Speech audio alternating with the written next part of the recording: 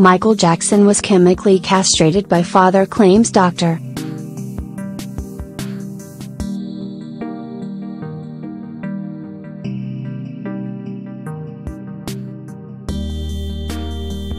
It is no secret that Michael Jackson and Joe Jackson had a straining relationship.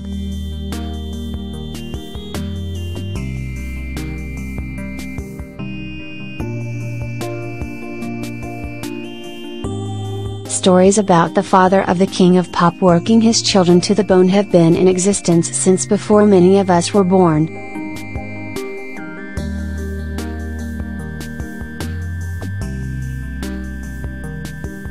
Michael Jackson fans around the world were horrified when they heard the iconic singer died in 2009.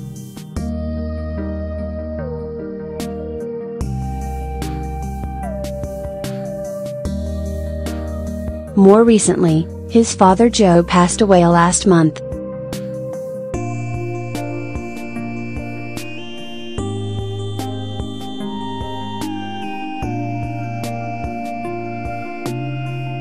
In a video obtained by The Blast, Conrad Murray, the infamous doctor who was convicted of the involuntary manslaughter of Michael and served 2 years in prison, claims that Joe was a horrible father. In the video, Murray says that Joe is one of the worst fathers to his children in history. Murray continued on to claim that Michael was very vocal about his disdain for his father, and revealed that the king of pop was chemically castrated. The procedure was done to keep Michael's voice in the high-pitch range.